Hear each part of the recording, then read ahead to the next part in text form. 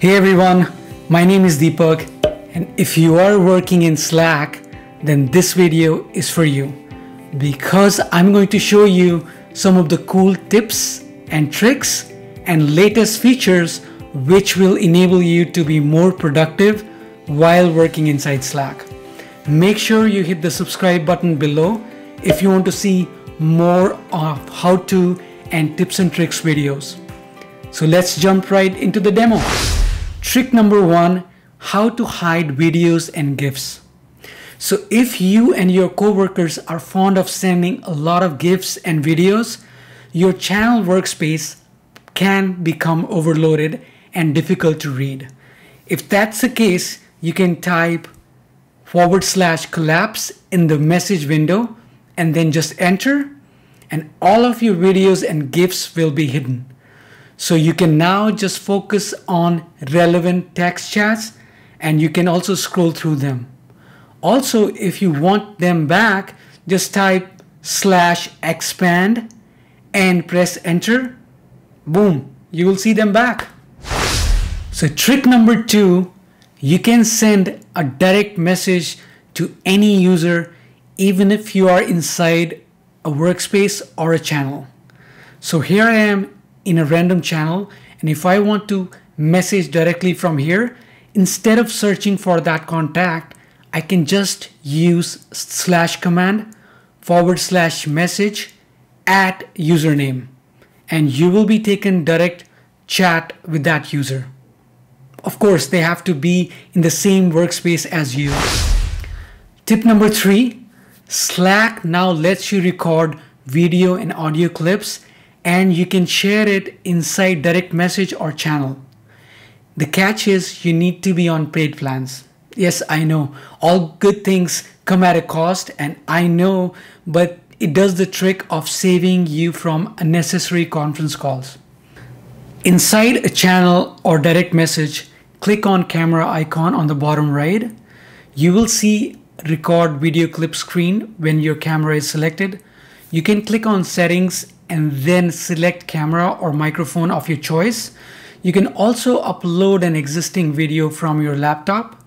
Now the important tip, you need to select share your screen if you want to record your laptop screen along with your self view. Once you start recording, it would show you the timer on the left. You can do max 3 minutes recording. You can also start screen recording using screen share option, and you can also pause or stop the recording.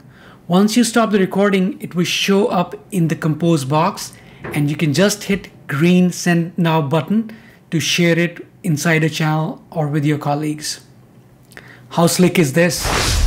Tip number 4, you can now use split view inside Slack. Yes, and split view features lets you open 2 different parts of Slack side by side. So you don't have to move back and forth between them, saving a lot of time. So if you are inside a channel, for example, I have this YouTube content channel open, but now I also want to chat with my colleague Gunjan. So from your desktop, press Command if you're on Mac, or Control if you're on Windows, and click the name of the conversation or page in your left sidebar. There you go. You can now view both conversations side by side. And if you would like, click and drag the separator bar in the middle to adjust the conversation to your preferred width. Similar fashion, you can also open sidebar items like mentions and reactions, saved items, files, or apps, and scroll through the window. Tip number 5, when you have an important message to share in Slack, but it doesn't need to be sent quite yet, you can schedule it. Comes in handy in situations where there is a time zone mismatch, or you're traveling, or you want your message to go at a certain time. To do this, open the conversation where you would like to schedule a message, type your message in the message field, click the arrow icon to the right of pay-per-click icon, choose a date and time from the list, or select a custom time to set your own. Once done, you will see notifications inside your channel stating when the message will be sent, or you can also open all your scheduled messages by clicking on see all scheduled messages.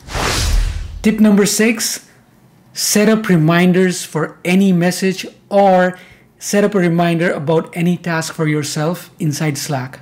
So there are a couple of different kind of helpful reminders in Slack. If you read a message but you can't address it right away, you can click on 3 dots icon next to it and select remind me about this and choose a time period from the list or choose a custom time.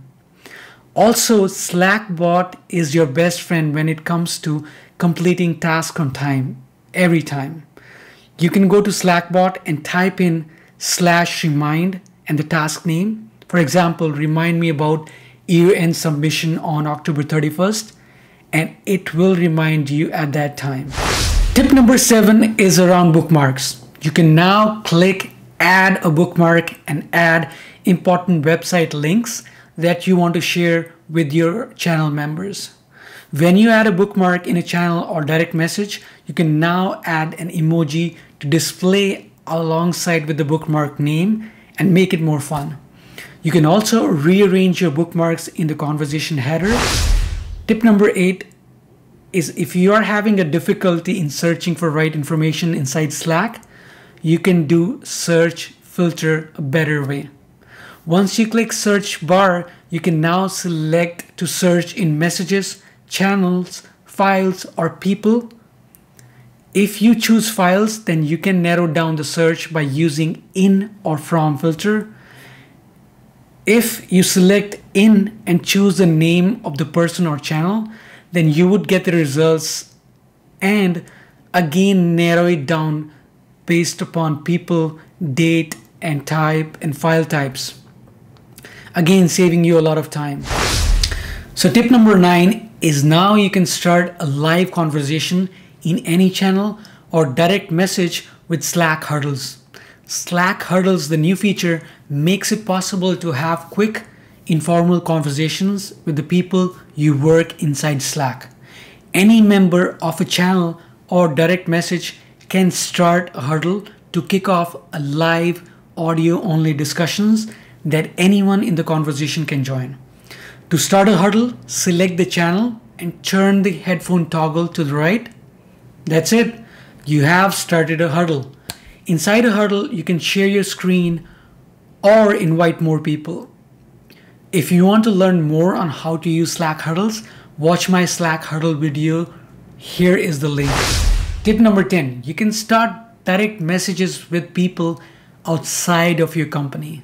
Yes, now all Slack plans allow you to send direct messages to people outside of your company, providing an easy way to working with your partners. Choose Slack Connect and select Talk One-to-One. Type email address of the person you want to have conversation with. Once accepted, you can send a direct message and start collaborating with external users.